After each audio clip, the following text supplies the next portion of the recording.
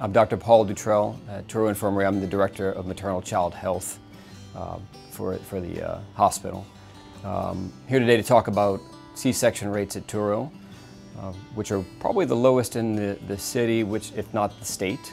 We run about a 14.5% primary section rate, so that's C-sections for first-time moms. Other national averages are about 21+%. And so we certainly have a 30% reduction on that overall stat, which is great because a lot of moms aren't looking for a C-section. C-sections run much higher risk of things like bleeding, infection, problems with healing, sometimes bladder issues, bowel issues. So there can be long-term consequences to C-sections that people don't think about, that people think, all right, the immediate issue is I'm just having a C-section and this is how the baby's being delivered and I don't get that bonding experience.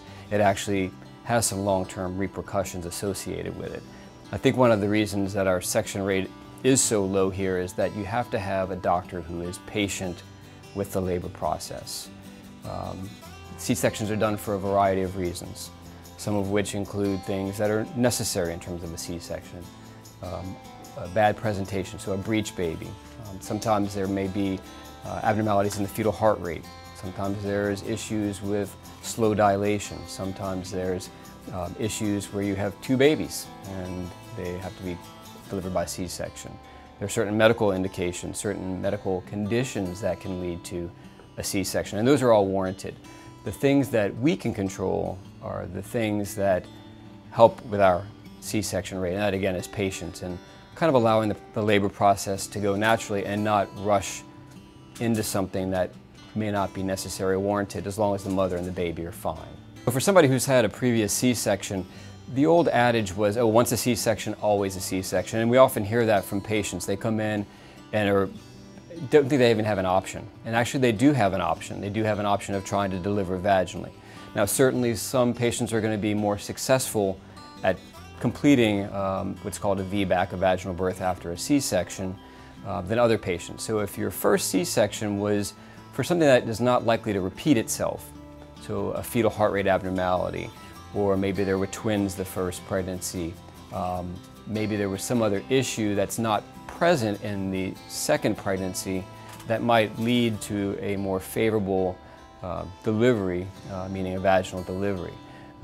The benefits to delivering vaginally after that C-section is something that we've already talked about. So decreased risk of infection, shorter hospital stays, better bonding time for mom and baby because you have the opportunity to hold that baby in your arms right afterwards. So there's a lot of benefits to that.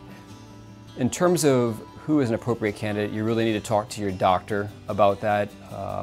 There are certain people who are great candidates and there's some people that may not be the most optimal candidate, but might still be able to try and pursue a vaginal delivery given the right circumstances. Anytime someone has had a previous C-section, there are long-term consequences. Again, long-term healing issues. So potential for scar tissue, there's potential for bladder issues, bowel issues, and just long-term scarring that can occur with a cesarean section.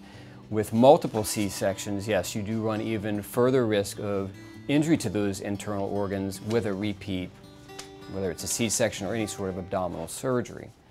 So yes, it would be better to attempt a vaginal delivery after a previous C-section, really from those factors, and again, reduction in long-term pain issues potentially as well from multiple surgeries. I think that the way that we deliver care is unique in that we treat each person, each patient as a person. They're not a number.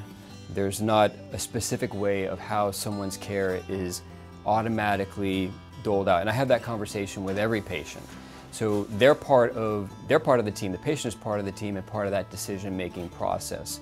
And so I sit down with every patient near the third trimester and say, let's go over your birth plan. Let's talk about what you're interested in, what is going to make this a great experience for you, and also at the same time give you and yourself a happy, healthy baby.